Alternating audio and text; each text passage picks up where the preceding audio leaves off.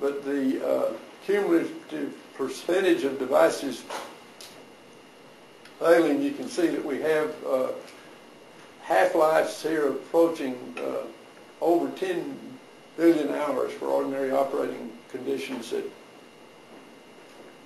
40 degrees C. So this number of photons in the devices improves steadily. Your goal as an engineer working in this area is to flatten that curve and drive it up so that they all fail at once instead of having some early failures and some that last for a long time. Lessons learned. There are no technological secrets. New developments have their place in time and will happen when the technology allows it.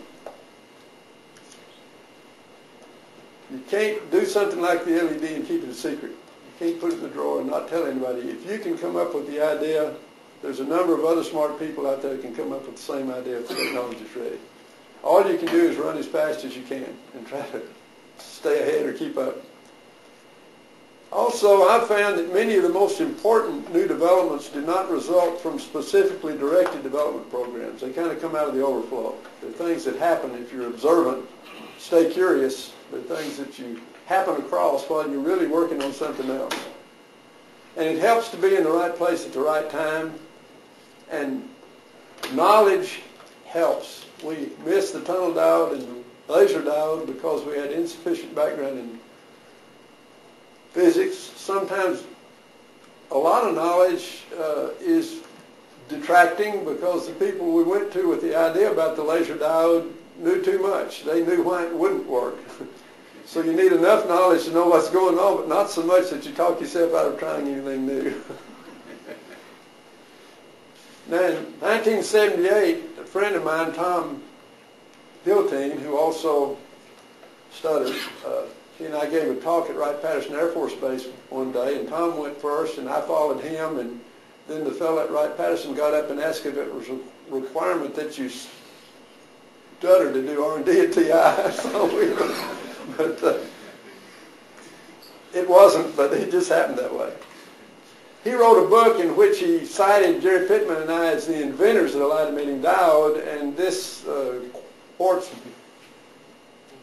watch thing was turned into a web page for the Smithsonian Institute, and the URL you see there will get you into that. If you do a search in Yahoo under my name, B-I-A-R-D, this is one of the hits that you turn up. Gary and I are official fossils. We're in the Smithsonian.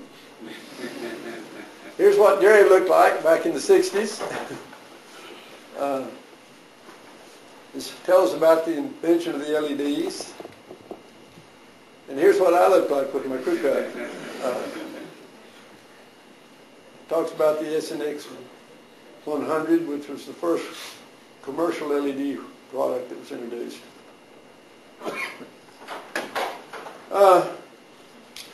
That concludes my talk, and it's been a very interesting time for me, a very interesting career in the semiconductor industry. I think when I began, the fruit was on the lower limbs of the trees. It was a lot easier to find new things. Things have matured a lot. For a long time, the semiconductor industry just got older, but didn't really mature much. But it has begun to mature, and things are a lot more determined now. The reliability expectations of people are quite high. And when you bring out a new product now, it has to spring full grown and ready to be incorporated in high volume or it'll never make it. So things aren't the same now as they were when I started. Don't be afraid to tackle new things. Get all the knowledge you can, but don't let that blind you to the possibility of things that haven't been implemented yet. Thank you.